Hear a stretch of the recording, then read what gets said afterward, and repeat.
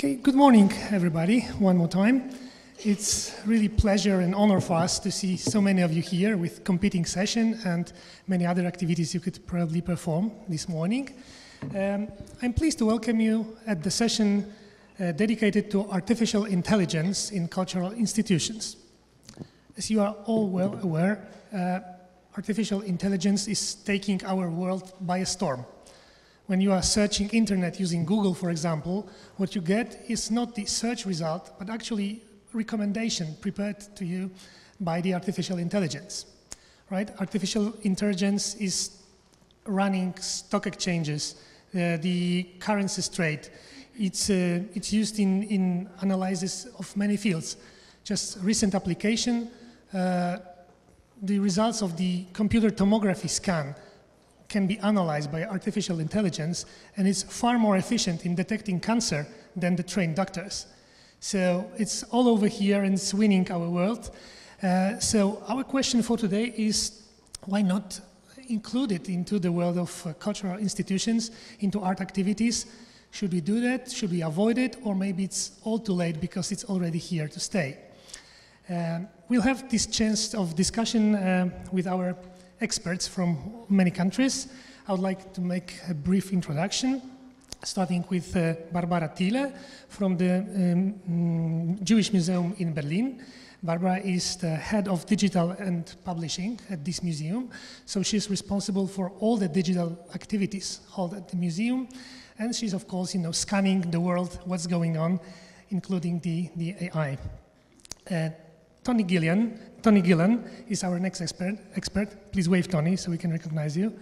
Tony is currently working for the Imperial War Museum, but previously he spent a number of years at Tate, and he was producing and curating projects, digital projects, and including projects with also AI, especially the famous ICAI Prize for Digital Innovation. And also the recent winner of this competition, the Recognition Project, a program involving AI. I'm a bit scary. How will you mix the AI and the war topics at your current position? It might be quite dangerous. Okay. Szymon Janota is our next panelist. Please wave, Szymon. Okay. Szymon is from the Future Processing company. It's the official partner of the conference, and it's actually software developing company, so they are dealing with the AI on a daily basis. Jonathan Knott is our next panelist. Okay, Jonathan is a journalist and writer. He specializes in the field of digital technology in museums. He's currently a staff writer for Museum Journal, but you can also read his articles on The Guardian and The Telegraph. And last but not least, we have Jakub Koźniewski with us. Jakub is co-founder of PanGenerator. It's a group operating in a field somewhere in the crossroad of design, art, new technologies. So Jakub's group clients are a cultural institution and commercial institution, but they also do the pure art. So as you see, we have a broad scope of perspective and many possible viewpoints. Me, myself, I'm Piotr Kossobudzki. I'm a science journalist and science educator. So I'm involved from the scientific part in this topic and will be your facilitator during this conference. Okay, so briefly how our session will look like. We'll start a brief introductory speeches by each of the panelists, then we'll have some discussion. There will be time for you to ask your questions, and then we'll make some brief wrap-up and sum our session. Is this program okay with you? Yep, okay. All right, thank you very much. So we will start with a brief introduction, maximum 5 minutes per panelist, okay? I will be keeping your time straight. So 1 minute before the end of your time, you will have a warning like this. And when the time comes up, you'll hear it clearly, okay? It's some analog timekeeping device, but it works perfectly. Okay, so maybe we will start with Tony, okay? The time starts and the floor is yours. Hello, can everyone hear me? Yeah, that works fine. So I'm Tony Guillan, and I'm currently Senior Producer of Public Engagement and Learning at the Imperial War Museums in London, which is a group of 5 museums and historic sites that explore the history of recent conflicts from the First World War to today. I used to run a project called the IK Prize at Tate, which was set up nearly 5 years ago as an innovation platform. It was a prize for digital innovation, looking for ideas that would explore new technologies and ways we can engage audiences online in the galleries with Tate's collection of modern and contemporary art. I suppose the reason why I've been invited is a project that won the 2016 prize, Recognition, by a design company called Fabrica. You may have heard of them. They're a famous design and technology company based in Italy. They developed a project called Recognition in partnership with Tate and Microsoft. Recognition was a software program that lived online, so to speak. It lived online and in an installation at Tate Britain. Its sole purpose in life was to continually search and better understand Tate's vast collection of art and try and find images in up-to-the-minute news that it thought were relevant to that image. So it used several different algorithms. It used a composition analysis algorithm, looking for patterns, shapes, textual similarities. It used object recognition, so a form of machine learning, where it processed the whole collection and tried to categorize the objects it saw, whether it saw a teacup, whether it saw a face, whether it saw an anorak, a light bulb, and trying to find similar objects. It also used facial recognition, so it tried to find human faces and tried to understand whether these faces were happy or sad. And the interesting thing about this project is a lot of these APIs have existed for a long time, these tools. But what's interesting about artificial intelligence is really that's just a word for a very vast group of technologies and processes that each individually mimic or seem to do something that a human can do. So facial recognition, humans can all look and say that's a woman, that's a man, or that's a nose, or that's yellow, that's red. But humans can also move, humans can also listen. The difficult thing is to join those things up. So what recognition did is it asked the question, how do humans see? How do we put together all the multiple different things that we can see and formulate that into an understanding? So what recognition did over 3 months is it continually scanned the collection and looked into up-to-the-minute news and tried to find images based across all of these different criteria, and it posted them on social media. From a point of engagement, it was about trying to insert our vast collection into the media landscape. One of the big problems, as we all know with museums, is once you digitize a really vast collection, you're just repeating the problem you have in gallery. Museums are full of a lot of shit, and when you put a lot of shit online, it's just more shit for people to get lost in.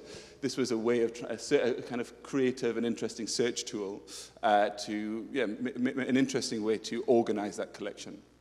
So the project's now switched off. The AI no longer lives, but there is a really interesting archive of its work online. So I encourage you all to have a look through recognition.tate.org.uk, and you can search through the matches and the archive of image matches that it made. As my closing remark, I suppose I'll just pick up on what I think. That was a really interesting project, and I learned a lot, because I must, hands up, I'm not an expert on AI. I learned a lot going through that process. And it was incredibly interesting. It taught me a lot about what AI can do, what it can't do, what it might be able to do, what it might be able to help us with in museums. I thought it will certainly help us organize, improve our search. I'm sure you all know what search is such a problem when you have a huge collection. But in my new job at Imperial War Museums, I spend most of my time thinking about how do we tell stories as well as organize the collection. And I think the opportunity to create immersive experience, interactive experiences, and genuinely interactive and personalized stories, whether they be online or as part of exhibitions, I think that's what's really exciting about the potential of AI for the future. That's everything from me. All right, thank you. Thank you, Tony. Okay, Janota. Is that okay? My experience of AI within cultural institutions is writing about it for Museums Journal. From the projects I'm aware of, it's clear that the use of AI in these institutions is at an early stage. But it's also clear that the technology has a lot of potential to support the work of cultural institutions, particularly in analysing data on their collections and audiences.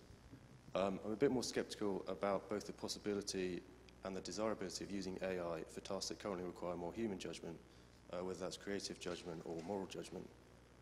When people talk about AI in cultural institutions, they're usually referring to machine learning, which is when an algorithm can be trained to make informed guesses based on past data, powers things like Google's predictive search function. Functions based on machine learning, like image, language, and text recognition, could potentially bring a lot of value to cultural institutions by helping them enhance, manage, and understand information about their collections. The British Library has been experimenting with using text recognition, for example, to automatically transcribe handwritten records.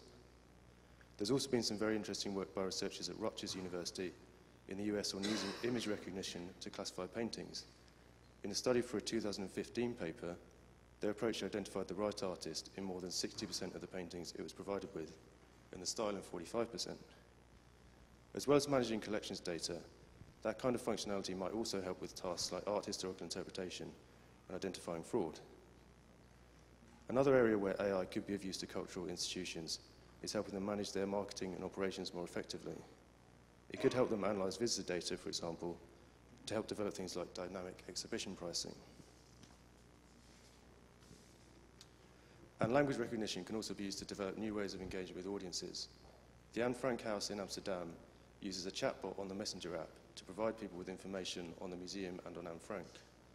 And the Forever Project, which is led by the UK's National Holocaust Centre and Museum, has filmed Holocaust survivors answering thousands of commonly asked questions, and this enables people to virtually interact with them to learn about their experiences.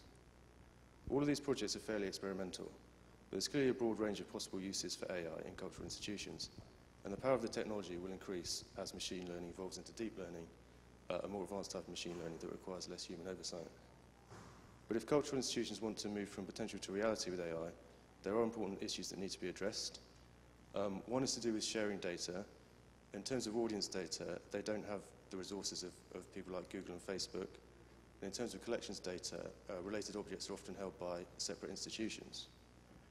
So in order to develop effective algorithms, institutions may have to become more comfortable sharing operational data and collections data, and that would mean overcoming both technical and political challenges. Another issue is financial resources. These obviously aren't something that cultural institutions usually have much of. Funders and institutions tend to like big capital projects, but it's harder to get money for digital initiatives, which often generate less prestige and develop in less predictable ways. I think there are also some more fundamental problems concerning AI itself. It's pretty good at data analysis, but I'm not sure we can assume it will do equally well at more sophisticated tasks. There's a big difference between writing a routine sports report and carrying out investigative journalism. And in the same way, there's also a big difference between identifying a painter of an artwork correctly and curating an exhibition. The algorithm created at Rutgers University could identify the right artist 60% of the time, but that's still significantly worse than a human curator would perform. And that's only one small part of what a curator does. So there's clearly a long way to go regarding the capabilities of AI, and the growth of AI also raises important ethical issues. Algorithms are designed by humans, and they're liable to reproduce society's existing biases in areas like gender and race, for example. In the US, the Human Rights Data Analysis Group has argued that predictive policing algorithms reflect and may even worsen existing biases because they're based on databases of crime already known to police. So I think it's likely that forms of AI will play a bigger part in the work of cultural institutions over the coming years.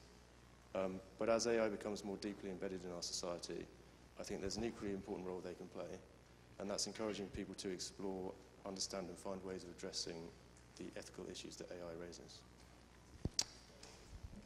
Thank you, Jonathan, for this broad perspective. And now, Jakub. Hello. As I was introduced already, I'm a part of Pan Generator Collective, and we're basically doing new media art for our own, but also for cultural institutions and commercial brands. So we were always like in between a word of like what's commercial, what's art, what's design, what is technology, and what is art. Always somewhere in between. And we've done a couple of projects for museums, for example, for Warsaw Rising Museum here in Warsaw, and also Polin Museum here. And we always try to recreate a tangible experience for the audience. So we are very much interested in like connecting, you know, bits and atoms together, because we strongly believe that, you know, obviously you could have like a museum in your pocket, right, or on your computer screen. But given that we are, you know, that's, you know, those screens are such a commodity right now, it doesn't make sense to put most screens into the museums, for example. We are very against, you know, all those touch screens in the museums, you know, it's like just over the top, I guess. So we try to kind of create really kind of unique site-specific experiences for the audience, where they can really kind of touch and feel and experience, you know, interaction and some information in a unique way. So that's basically our approach. But recently, we kind of like trying to jump into this AI bandwagon as everyone else. But I guess we just try to you know, deploy like more critical approach here. So as some topics were brought already, like, you know, those biases in AI, I think that that's a big topic that needs to be talked about in more like general public, because the general public is kind of not aware what AI really is and what are, you know, problems with that. So for example, people are very much convinced that algorithms are absolutely inert and objective tools, but they're not. They're mostly like just, you know, made in our own image, and then they can mirror the worst of ourselves. So yeah, some biases in those algorithms might be a problem. For example, right now I'm working on a project called The Beholder, which is kind of, and basically it's an art piece that's judging the aesthetics of the viewer. So like just reversing this normal like vector of like aesthetic judgment, where, you know, the audience is judging if art is nice or not.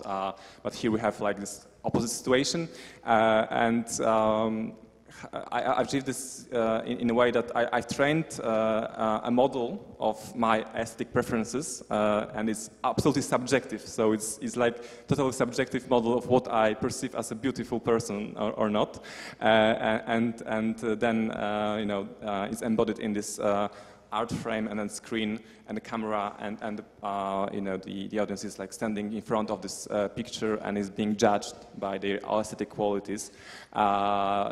Kind of by me, but it's not me, because that's a model of my aesthetics. You know, it's complicated, and but that's interesting. And also, I guess that's the main theme that I'm currently interested in, is like artificial intelligence and aesthetics. Also, another interesting question is, can we create like aesthetics that are totally separate from the human aesthetics? Could they be synthesized?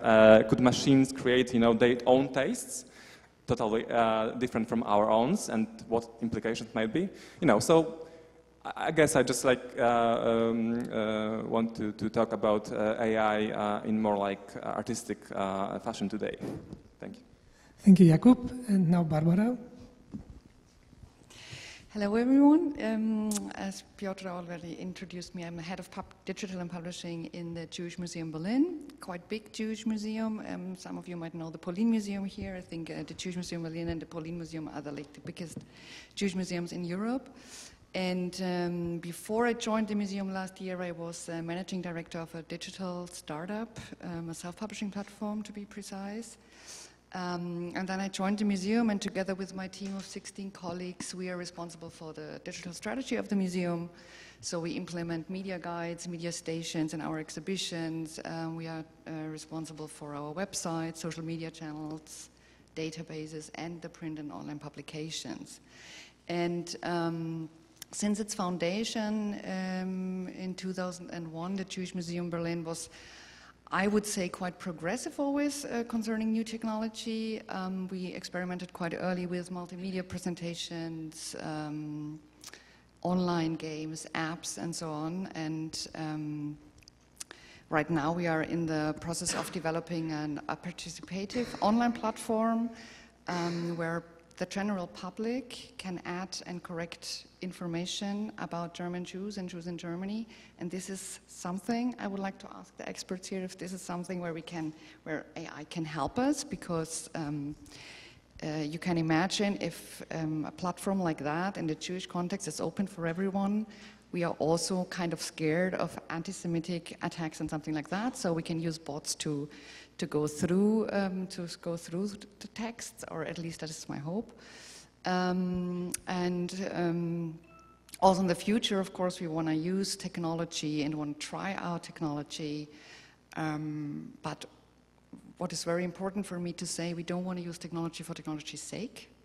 Our objectives are and remain preserving, collecting, researching, and displaying objects, stories, as Tony said, and information about German Jews and Jews in Germany. So we're always interested in the story and technology. With this in mind, we can exploit technology to help us achieve our goals, but not the other way around. And regarding artificial intelligence, we are really at the beginning. If Tony says he's not an expert, I'm an absolutely beginner. But we are redesigning our permanent exhibition right now. We will reopen in 2019, and in this context we are testing, or we are intending to test artificial intelligence to sort out parts of our collection, and we hope that this might make it easier for people to access our works, or we might also just use it as a tool for our curators to comb through the thousands of documents and photographs in our care. So our curators can more easily decide which objects to display. We are also building a brand new media guide where we might use machine learning to be able to give individual tours to different target groups in correspondence to their preferences or choices. And we intend to test chatbots, like what was mentioned before, the Anne Frank house. So far, what I have seen so far, I have to say, I think it's not working that well yet, but I think we're getting there. There are also facets of AI we have difficulties accepting. Jonathan mentioned it before. We ask ourselves the question, is it ethically correct to film Shoah survivors and to let a machine-generated replica of a dead person answer questions on their behalf? But anyway, I'm thrilled to be here, and I hope to learn a lot more about this technology. I think it's one of the most fascinating, exponentially growing technology, and I think it is here to stay. And yeah, I'm happy to learn more about it. Thanks. Thank you, Barbara. Okay, and our last speaker, Szymon. Hello, my name is Szymon Janota. I come here from a technology company, Future Processing, in Silesia in Poland. Over 800 engineers, so not a startup, but rather a major company doing proper projects and projects which are being implemented, not just things which are started to emerge as an R&D project, as an idea or something. So that maturity is something I would like to mention. AI itself is something we use in a number of projects, in a number of solutions we are building and providing. That mainly goes to image analysis and video analysis, which we have expertise for over 15 years already. In areas like medical imaging, so things like computer tomography images or magnetic resonance images, and detecting things like automatically, without human interaction, detecting cancer in brain, in lungs, in other human organs. These are fairly typical, I would say, and typical implementations of AI, of the most sophisticated AI technologies which are emerging in recent years, which goes down to deep learning and all the ideas behind self-driving cars and all that. Other implementations, quality control on factory lines, again, based on video cameras, you can detect that some parts on the factory line are broken and should be removed, replaced. That's, yeah, again, very major implementation of the AI, what AI can achieve. Analysis of public space through CCTV cameras for detecting some safety issues. Again, that's something what we are doing. analysis of public space in commercial areas, in museums, detecting faces, seeing how people move around, who they are, what are the statistics, data behind how what visitors visit the exhibitions, what they do, how they move around, what they look at the most, where they spend their time. It's all that generates data which can make exhibitions closer to visitors, more directed, more personalized. It's not only about how many tickets were sold, it's more about how that exhibition fits to the visitors. So all of the things I mentioned are not an idea, not a startup, are just proper implementations, which is something I would like to underline, because it's very easy to speak about ideas, right? That this is that's a great idea, the startup here, startup there, startup there. Everything can be started, but from a perspective of a mature company, I would say that the most problematic bit is get that implementation in place and get it to produce some benefits, that it's useful, that it has something which adds the value. So yeah, I would underline that side of AI. We speak a lot about it, but it's hard to get it to the work and give the value to the end users. This is an important factor here. Yeah, thank you. Okay, thank you, Janusz. Okay, so we've set the floor. We have the points for discussion, but before we go further, I would like to give you the chance for relax with a brief piece of music. Okay, okay, maestro.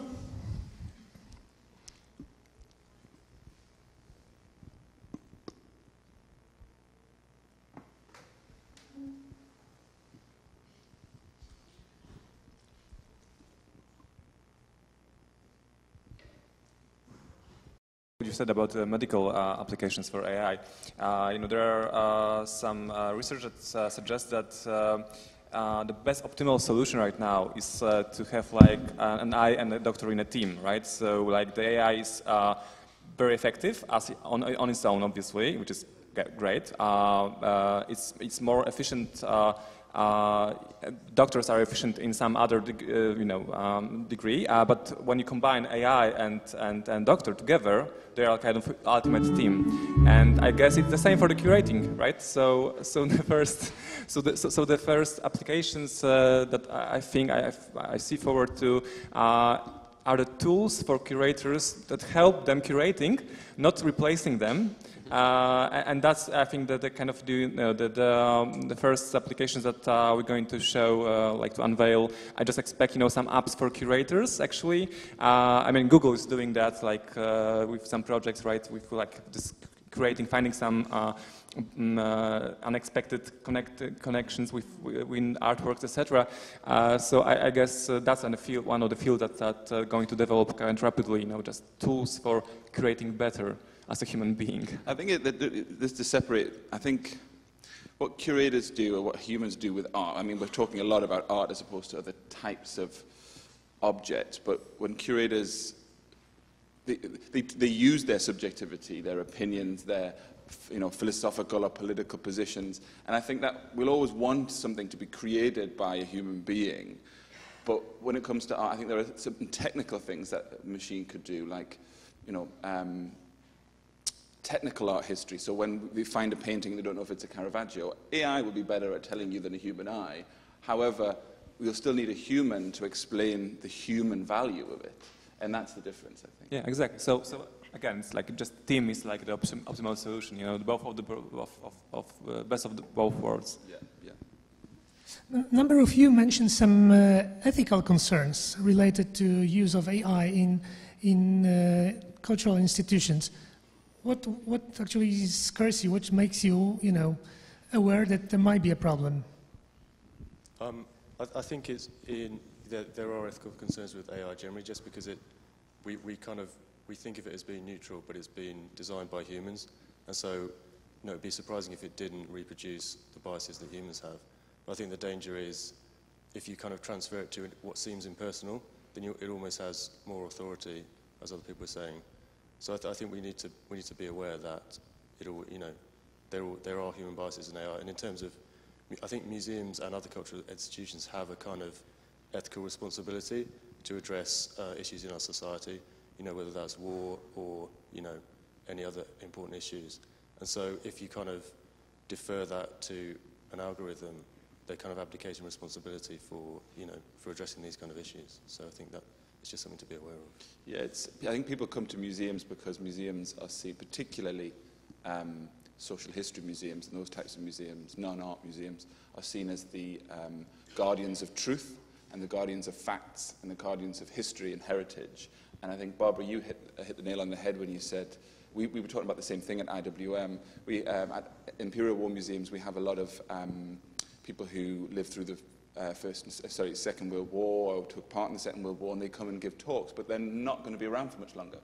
And we were talking about how do we preserve their stories when they can't tell it for themselves. And obviously, there's a lot of creative and cultural projects being done with bots, Twitter bots, that essentially is just a back-end technology with a front put on, and that front could be a human being, a human personality, a front. You could script it, but the ethical implications of delivering something as if it was, you know, the ancient problem of mimesis, the representation standing in for the real thing.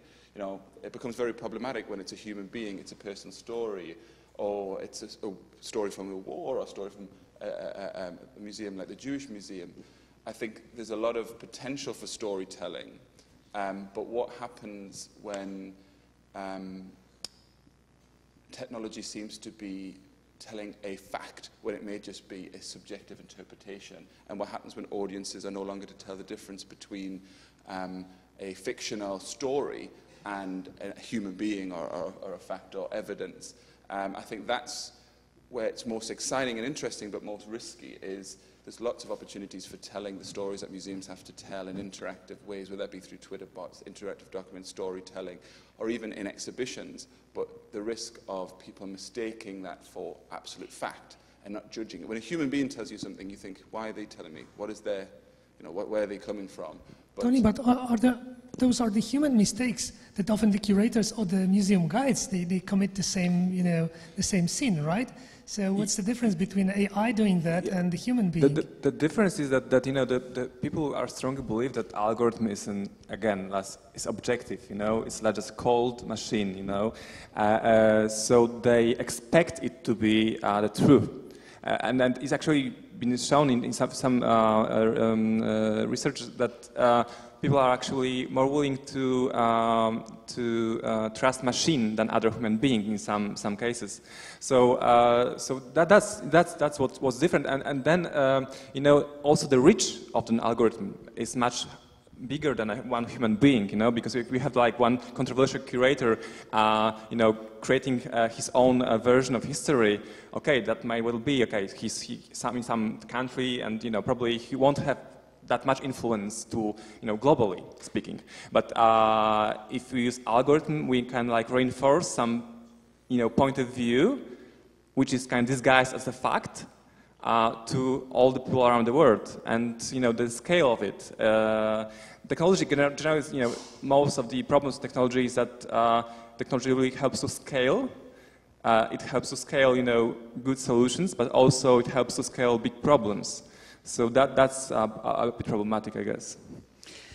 I think it's a question of authenticity. If you have testimonials and you film them, and you have like 1,000 hours of film material, and the machine is sorting the answers, because that is the goal, yeah, to be able, like in 100 years, to still ask questions the person can answer. The thing is, a person is very subjective, and it's not objective at all. And if I ask the person in 100 years a question which we might not have even thought of today, because what do you know what will be in 100 years?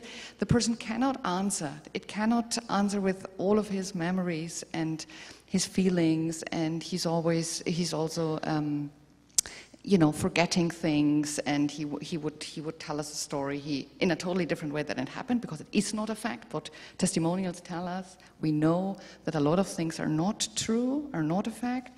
But if you see a person, then you can, you know, you know that. If you have a machine, and then I totally agree with you, you think it is a fact, you think it is the true story, but then it's not, and it's just, it has kind of a feeling of manipulation. On the other hand, of course, we also think like this is the last generation that can tell the story, so what are we going to do? We have to decide now, do we use the chance now to film them and do something with it, or do we say like, okay, this chapter is maybe closed and we have to find other ways of telling the story and keep the memory alive? AI in that context, as you just said, reminds me statistics. There is a saying that people, like, I don't know, 90% of people tend to believe a sentence which refers to some statistical data. Just need to say that based on scientists and the investigation done over 1,000 population, this is something that doesn't have to be true, but people believe because it refers to the data. So AI in that context, used in that way, would work this way, yeah, because that's how people work, just work and think, I think. But the thing that a human is behind it, it's a good thing in the context of that long-term AI which may appear, and that HAL 9000 from Space Odyssey or Terminator or all that safe self-thinking machines, self-thinking algorithms serving answers based on their own knowledge rather than knowledge which humans have. I much rather prefer the situation where humans are behind those tools rather than tools become their own set true. Yeah, so, but another thing that kind of interests me personally is, some risks in terms of art itself. So not like cultural institutions, but like the object that they're showing. Because using algorithms, as you probably know, this project with Rembrandt, right? So they generally synthesize a new Rembrandt, which looks like Rembrandt to the degree of like they actually simulated the texture of the painting. So that was very, very convincing. And then you think, okay, so now we can like potentially produce like thousands of those images like per day, or I don't know, just how much technology allows. And then isn't that like kind of some way inflating the value of the Rembrandt painting, you know? Because if we can like create artificial, let's say, art generator, which does the job as well as the masters, from history, then we have this question of where this value comes from, you know? Because if it's painted as well as the original, then there's only this historic value, you know? I have no problem with ruining artists' market value. That doesn't bother me at all. They're paid far too much. Yeah. Most contemporary artists are paid far too much and try and control and inflate the value. What the problem is, and it's actually the same problem as with the testimonials. If you were going to create a Twitter bot that was going to speak on behalf of Winston Churchill, and did people know that this is just a bot's interpretation of what he might say or not? It's the same. The problem is not if you create things and people know, it's a fictitious Rembrandt.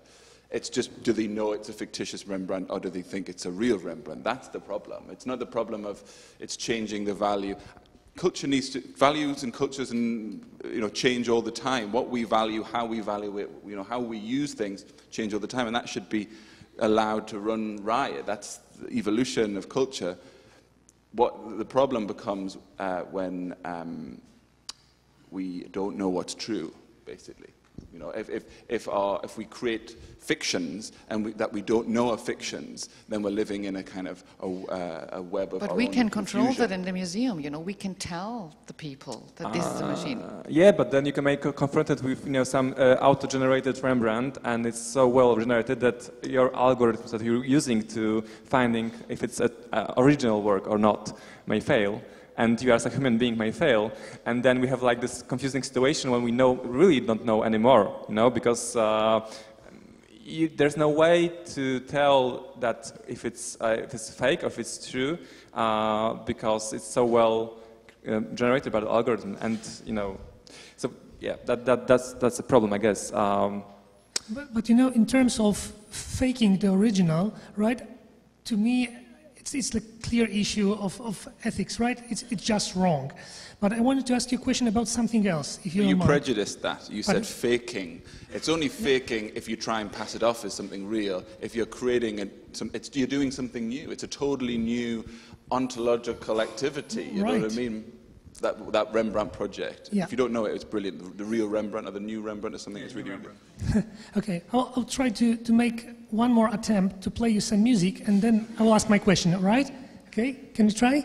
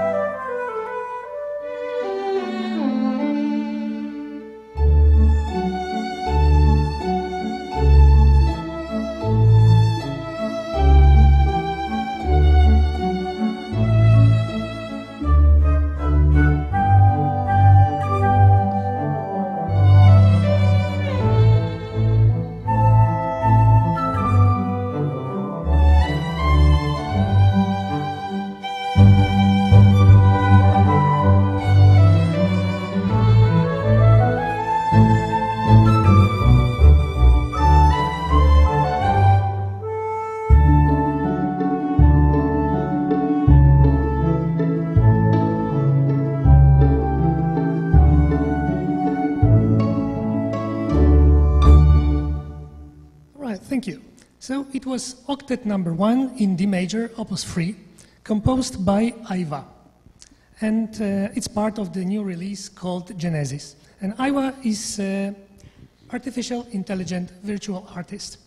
This is the software fed with dozens of classical composition, and it's composing by its own original pieces, which, by the way, sell just perfectly. They are used as soundtracks for the movies, for the commercial video games.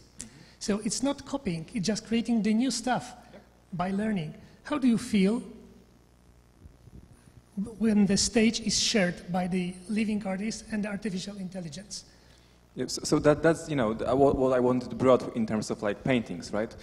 Because here we have a situation which is like it's a genuine piece of art created autonomously by machine, and that in fact somewhat devaluates the effort of a human being, studying as to become a composer, and kind of devaluates all that we value in art, like it's unique, that it's kind of unique, that it involves some human being putting some effort into it. So I don't know.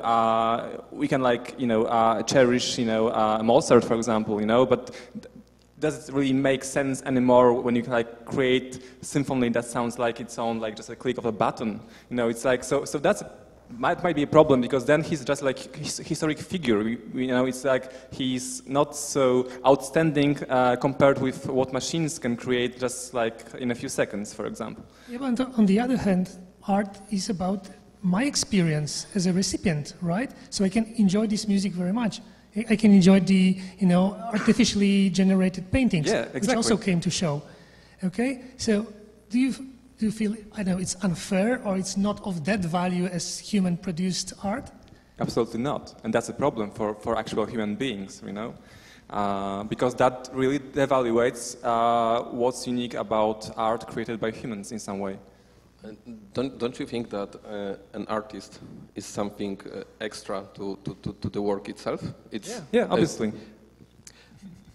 When I was thinking about this panel today, I obviously end up with that automatically generated music, and I thought to myself that would I don't see a big comparison, and AI entering the stage and the public around it, listening to that and looking at that AI thing, which now just plays a concert.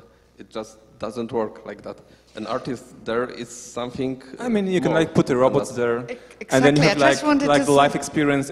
I know it's not like we're here. I mean, it's like not that far from the future. In the future, like this, you can very much kind of imagine the concert that is played by machines, the robots on the stage live. That was composed by the artificial intelligence. You have live performance. You have like this, live event. So it's like getting almost like the real thing. For me, it's like museum online and museum in real life. You see the same thing, but it's still different. But yeah, the only difference here is like the human effort. So I think Okay, hold on. Barbara was first. Okay, yeah. No, I exactly wanted to say that. 2 weeks ago, we had the opening of a new museum in Berlin, and they had a cool stage with 3 robots playing heavy metal. I think it was really quite cool. I mean, I can show a video because I think it's totally fine. Yeah, it's a new player in the market, so to say, and I think I think that's totally fine. It's the same with machines writing articles now with the Washington Post. I think. But there it's a little different because, as far as I know, they wrote the articles that the journalists didn't want to write, so the basic stuff, and then the journalists have more time to do like the most interesting documentaries and reports. So I think that's totally fine. Actually, I don't have a problem with that. By the way, this music we've heard was played by the live symphonic orchestra. Just the music was composed by the software. I think the issue is about, like you were saying, about originality. When Mozart was alive and he was writing, his works were genuinely original. And then once he's done that, it's easy for a less talented composer to imitate that, and also for an algorithm to imitate that.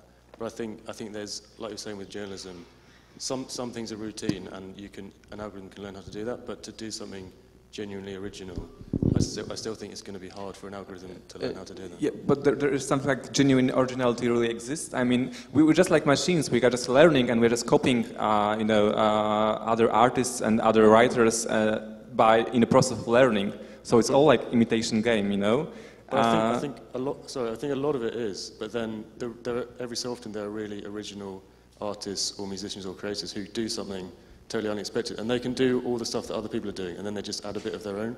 I just wonder whether an algorithm will ever be able to add that kind of. That's a question. I can agree with what you're saying. Without getting really philosophical into the what is art, what do we value kind of stuff. Shostakovich wrote his Fifth Symphony in a very specific historical time, and it was a gesture to do that music at that time. Don't tell them I said this. The Rolling Stones, not the best musicians in the world, but they're the biggest rock band in the world. That's not about technical talent. It's about they made rock and roll music in the 60s in a particular way that nobody else was doing. It wasn't about technical skill. And forgetting about originality, it was the fact that it was the right gesture, the right mood, the right human values, and a specific part of human history. That's always going to be human. So whether it be an artificial intelligence composing something, or whether it be an AI robotic rock band, they're just going to be tools put in place by a human, and they'll be good or they'll be rubbish depending on what humans value at the time.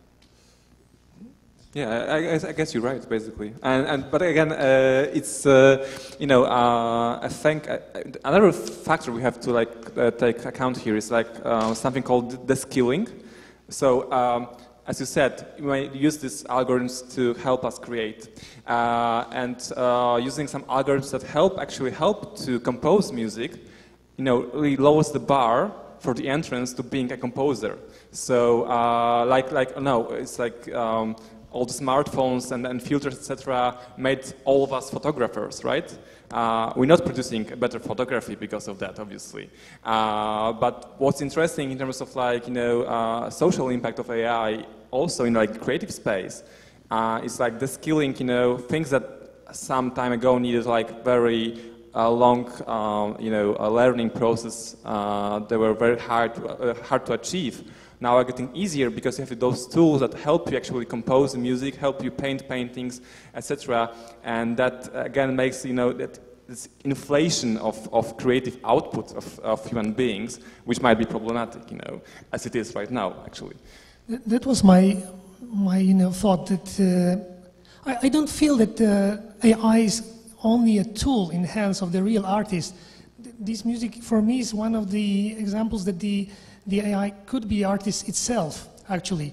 The issue is about the value of that art, because I can easily imagine, as with food, you can have a popular cheap food and popular cheap art, which is, you know, machine produced, which is nice, which is, you know, gets to your heart and it raises emotions. And you have some elite human produced art, you know, as the other field of interest and activity. Yeah, but you know, AI could do this, but AI won't necessarily want to do this. I mean, like, there's no agenda, you know, behind this algorithm. So that's you know, the thing you referred to. That's obviously you can, like, the AI could potentially create a piece, but the human being is one decides that it's going to be created, right? Someone clicked the button, someone like recorded the piece in the end. So so that's the main difference, you know. Yeah, like you know, why you want to do something. Okay, really. so it's not autonomous enough to be the artist by itself, right? Is this your conclusion? Yeah, because it, you know, it's not, because it cannot be want to be artist, because there is nothing that could want something, you know. Okay, so you But don't will feel it? like... But will it be? That is the question. I mean, will artificial intelligence develop in a way that, at a certain point, it does want things? Well, that's an open question. It's not answered yet, and very good debate. Even very recently, Vladimir Putin raised something on the news that they will fight with AI or whatever. But building that AI where it will be standalone and do things on its own, this is the scary future, and hopefully we won't reach that point. Because, you know, there are two things here. It's like two types of AI, actually. You know, there's a strong AI, that's what Putin was talking about and Elon Musk is talking about, etc., which is kind of unlikely, I guess, you know, because it's an AI that's really kind of simulating a human being with, you know, all desires, you know, all agendas, etc. Yes. And I don't know if that's going to happen ever. We don't know, we really don't know. But then there's a layer of like this weak AI, let's say, which are very domain-specific tools, actually. You know, the AI could compose music, but it won't necessarily have a skill to talk with people about the music it creates, right? So it's like very domain-specific applications using AI. It's a totally different thing than strong AI, like in Terminator or whatever. Yeah. Simple example, that music was composed based on other music. So that machine was learned with existing music, produced by humans, basically, and then produced something similar. So it took one bit from here, mixed it. Like a human being, actually, right? To some extent. Have you heard of the UC Berkeley American academic called Hubert Dreyfus? He wrote in the 70s a book called What Computers Can't Do, and he republished it in the 90s called What Computers Still Can't Do. He's been the kind of scourge of the AI community. He's a philosopher. He's not saying that AI isn't a wonderful and amazing and exciting thing. What he's saying is all this talk of AI are going to be humans, are going to be beings in the way that we are beings is rubbish. It's not a technological, we'll never get there or we're not there yet. It's an absolute fundamental impossibility. He's saying it's a categorical, it can't be. And it was a great film made a few years ago called Being in the World, about this guy's work. It's because this Hubert Dreyfus pulls a lot of ideas from Martin Heidegger, the German philosopher who wrote famously Being in Time. I recommend you all watch a brilliant documentary. But what he talks about, and this relates both to our conversation about art, but also our sort of ethical conundrum about a bot that tried to pretend to be human. This documentary, and it talks about Hubert Dreyfus's work in that book. They talk about what does it mean to be a human? For example, if I ask you a question like, what do you care about? How do you answer that? It's a million different things, you know. Or, for example, there's a great one in the book where a philosopher stands up and he has a feather in one hand and a book in another hand, and he drops them. And the book obviously goes, and the feather does that. He said, we all knew the feather would take longer to hit the ground. How many things like that do you know? And then when you add the value on top of that, why do you give a shit about stuff? How do you answer that? And then when you add the fact that this kind of consciousness, that we give a shit for no reason or for complex reasons, how many million different things do we know and prioritize for different reasons? And we do that in a lived body, you know. He talks about, if you ask a baseball player, you throw a ball at a baseball player, does that. He said, how do you do that? You can't teach someone to do that. You have to feel it, you have to learn it, you have to try it. Ask a Japanese carpenter how he does it. It's a sensual thing.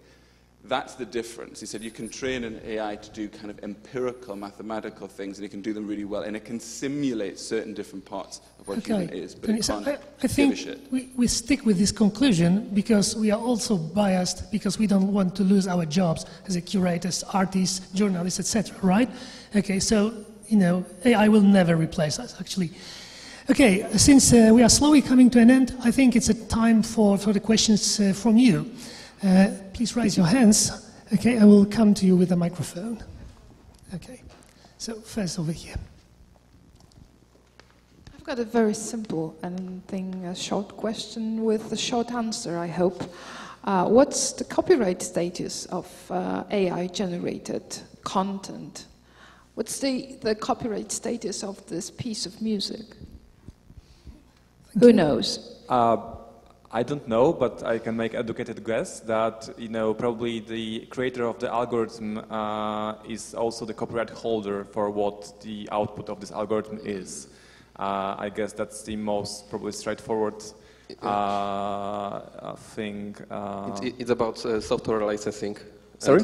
Software licensing, and it's a huge subject by itself. Word application. Microsoft licenses you the Microsoft Word. You write document in it. Basing on the license, you own the content you wrote there. So the same is with the AI. Depends on the tool. So some company created it, and that company sells it or gives it or whatever based on some license. It's a tool, yeah. It's a program, let's say. But then what about, because if, of course, you used, I know, MS Office to write a novel, then of course you are the copyright owner of the novel. But then, okay, you write an algorithm and a program, and then you sell it to compose AI music, yeah? But then who is the copyright owner of this piece? Is it the company or... It's the same as with Microsoft Word. Okay. It's just the huge difference on the complication of those tools, which makes some confusion, but Okay, it's the same. Szymon, so actually the only response is it depends. Yes, it depends on the details of the copyrights of the software, of the owner of the licensing. Okay, another question, please. Hi, I would like to ask you about artificial intelligence in cultural institutions.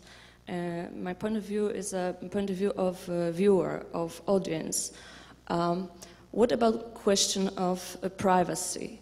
Why is the right museum to know me as a viewer, as an audience, to know my emotions, age, and another data? It's more important that my right to stay alone with with art, for example, in museum, as I consider it as my human right, right? Mm-hmm. It's personal. And why is it so important that museum has to offer me something, learn me something, much more than I as a human being can imagine and can choose as my own? Okay, thank you. Yes, that's a question. Thank you. That's an important issue. How do you respond to that? Well, I think it's very important that the visitor can choose, yeah? If you don't want these kind of offers, you don't have to use them, of course not. I mean, we cannot convince you, and we don't want to. So you can have your own experience in whatever way you want. But we know that there are users that whose experience we can improve using these tools. And that's all we want to offer. So for us, it's really like we have different ways and different offers.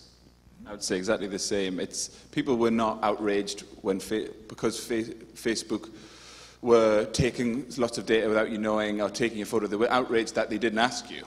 You know, if you can opt out of it, then fine. You know, that's the problem. So as long as you ask people, and my only other thing to say would be, if it can create a unique experience that genuinely helps a particular audience, a particular person, then why not do it as long as it's an option?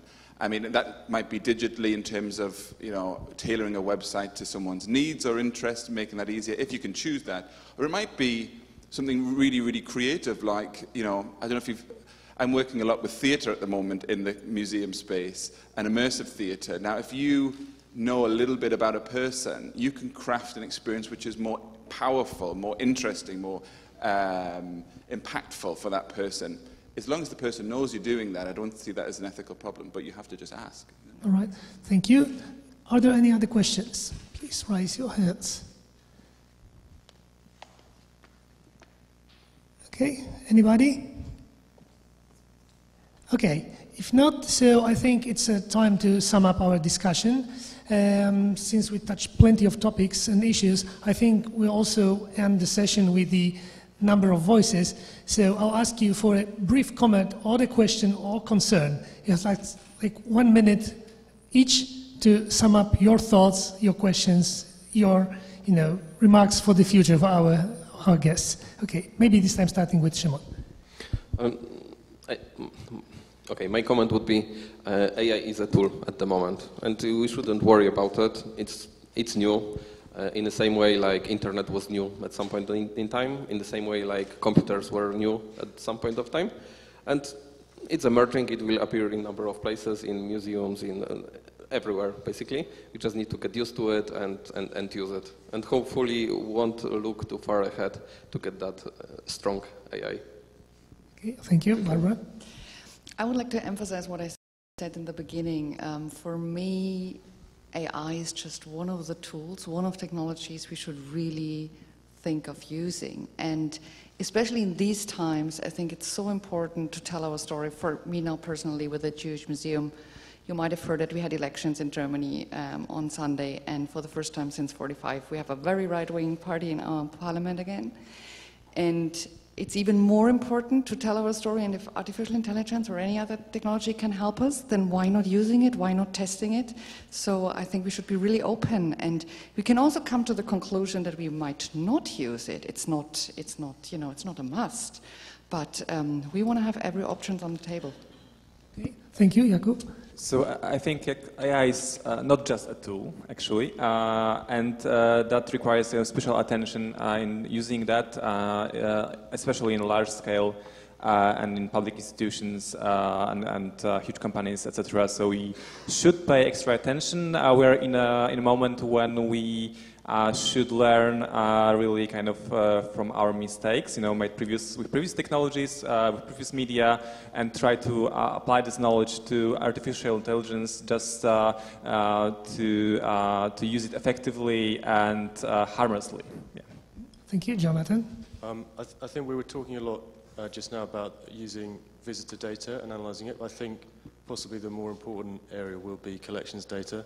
And that's what makes museums and libraries unique, is that they have these massive collections which no one person can comprehend. And I think that's where artificial intelligence has a lot of potential in helping people understand those. And I think to do that, institutions are going to have to work together probably, because they kind of, related items are shared across so many different collections. But I think it's a big opportunity for cultural institutions. Okay, thank you. Tony? I think the whole conversation was starting with, isn't AI exciting, what can we do with it? And that's probably the wrong way around. I think we should always start with, what problem or creative problem do I want to solve, and is this the right solution? So that might be, how do I organize my website? That might be, how do I translate my website? That might be a whole other range of things, and AI might be the solution. One area that I think AI could help me in what I'm doing at the moment, I'm doing a lot of stuff with live theatre in museums and cultural institutions. And the reason for doing stuff with live actors or live performers is they can live respond to your audience. The problem with that is that it's not very sustainable. You have to pay actors, and it's very hard to keep things going for a long time, whereas an exhibition or an interactive display can just be there. If a bot or an automated experience could live respond uniquely to the individual visitors, you can then do something more creative, more sustainable. So my last plug will be, I'm doing a project called Playcraft Live that you can all watch live online on the 14th of October. It's the first live play to be delivered inside of a video game online. And it's going to be live digital puppeteers. Go to the website, check it out. I'll know if you've watched it because I've inserted a bot into all your phones whilst you've been watching this talk. Joking. But we're thinking about how we take that project to the next step. And obviously we can't have puppeteers puppeteering that all the time. But if those avatars inside of the video game could live interact with our audience, then we'd have a live play for everyone all of the time. So just to leave that thought with you. Okay, so thank you very much. We are leaving you with these comments, recommendations, invitations, etc. Because, AI will be our, common day in our surrounding more and more often, even in the museums and in galleries, music halls, etc. So I hope you will remember our session a few years from now, being surrounded entirely by artificial intelligence, but not by artificial curators and artists. Thank you very much. It's time for our break. I'm closing our session.